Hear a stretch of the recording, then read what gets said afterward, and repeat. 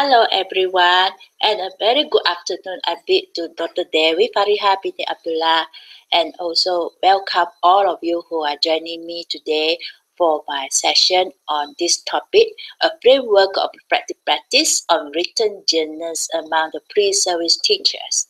My name is EB2, and I'm from the Institute of Teacher Education Tun Hussein on campus. Okay, so my presentation today is about the pre-service teachers. As we know, these pre-service teachers are the teacher trainees who are just undergoing training in the college or university who have not become real teachers in the school. So what I'm proposing today is a framework of reflective practice which will help these pre-service teachers to become more effective in their teaching later in life. So what is reflective practice? Okay, I would like to share with you the definition of it first. When we enter university or college, we get to learn a lot of theories on methodology or pedagogy, okay? But when we become teacher, we need to practice it in the classroom. So reflective practice is like a bridge, okay, as you can see here. It can link the theory that we have learned to the practice in the classroom. And the meaning of reflective practice is it is a deliberate way of thinking on one's actions so as to engage in a process of continuous learning and teaching. As we know, teacher education provides the pre-service teachers university-based courses so that they can gain the knowledge on learning theories, methodology, and pedagogy. And it also provides them the school-based student teaching practice so that they can undergo practicum and internship, which can help them to become teacher later in their life. So to bridge their theory with practice, they need reflective practice, as I said earlier. We need is a tool, and this tool for reflective practice is through journal writing. However, we find that these pre-service teachers, they seem unable to distinguish between narrative and reflective writing. When they write, they just narrate the events in the classroom. They only write about what, where, and who, which is actually very surface, meaning, okay, very surface or descriptive in their writing. They do not write in a reflective way in that they think about they analyze the consequences of the actions in the classroom. So this makes them, when they reflect, they reflected more often at a superficial stage, but they rarely reflect at a critical state. And here, the framework I would like to propose today is a framework adapted from these four theories by Jeep in 1988 and Broom 2001 and Beauchamp and Tu. As you can see in this, the common levels among these four theories, there are analysis. Okay, you can see here analysis, analyzing, analyze, analysis. So analysis is actually the level that helps these pre-service teachers to become more critical, okay, in their reflective practice. And one interesting things that I would like to highlight here is the level on feelings. And later I'll show you from my findings how these feelings can help these pre-service teachers to reflect at a more critical level. And this is the whole framework.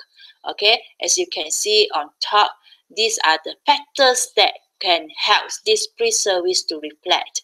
Okay, from personal knowledge, knowledge of theory and research, and the context. And then here I would like to highlight also social support that is given by the lecturers and peers. This social support can actually help the pre-service teachers to in their reflective practice.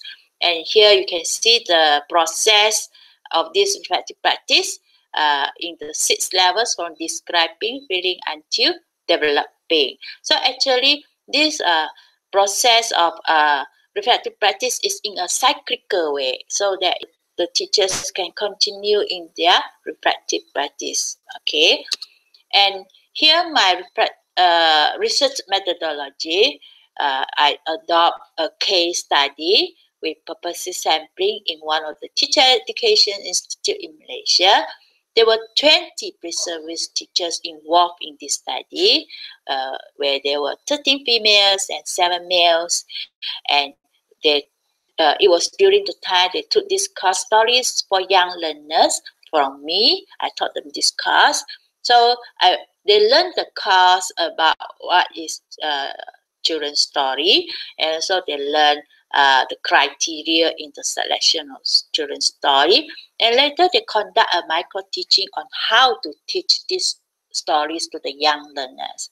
And the instruments from this study, there were 3 here, the 2 journal entries, okay, the observation and interview. The journal entry would be the main instruments that I would like to share the result with you all. Okay, so here the result and findings for the first research question. What are the common levels of reflective practice engaged by the pre-service teachers? So here I use content analysis to analyze the 2 journal entries. In that I analyze it sentence by sentence. So here we can see that describing, okay, is the most common level used by the pre-service teacher, because there was 36.04%, and then followed by analyzing 26%, associating 21.15%, feelings 12.12%, assessing only 2.78%, and the last is developing, which was only 1.92%. So this bar graph shows the overall results of the level of reflective practice engaged by the pre-service teachers. And you can see here, describing was the most common levels, but developing was only 1.92, which was very low.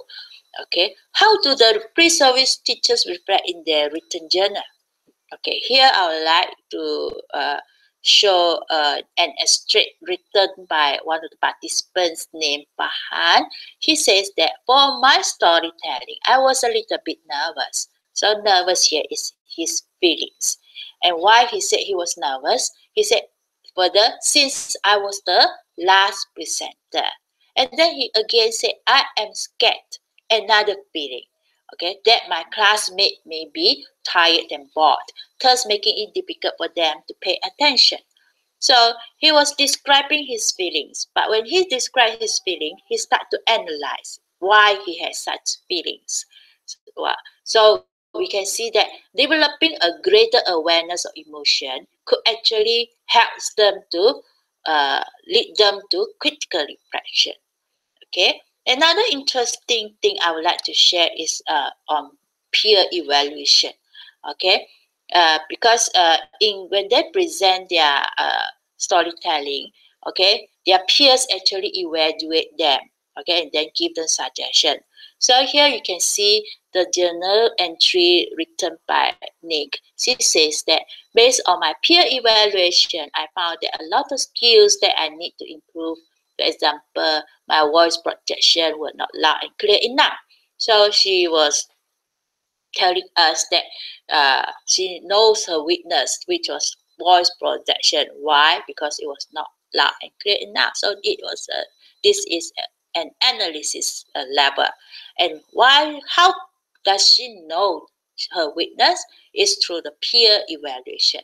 So peer feedback could actually support critical thinking, and actually it can enhance the reflective practice among these pre-service teachers. So the conclusion from this study is the pre-service teachers need to project their feelings, and they need peer support so that they could have critical reflection, and then they can bridge theory with practice. Okay, the implications here are what we can do for the pre-service teachers. They need to reflect with feeling in their journal writing, and they can reflect with social support. As for the teacher educators, they can provide explicit instructions or formal training on reflective practice to the pre-service teachers.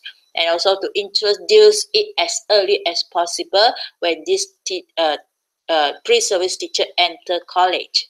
As for the teacher education program, it can consider the proposed framework of reflective practice and include reflective practice as a core subject.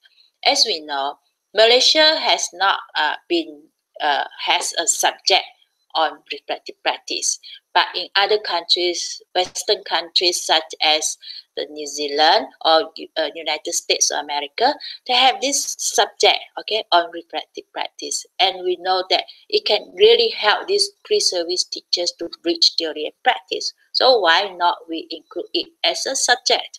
So the further research from this study is may involve other participants such as the school mentors, or we can conduct an ethnographic study on this pre-service teacher when after their graduation, when they become teachers in school, you can study them on how they use their reflective practice. That will be an interesting study too. Alright, here are the references that I have used in my presentation today. And if you have any question, you would like to know more information, you can contact me through my email. That's all from me, and thank you very much for listening to me.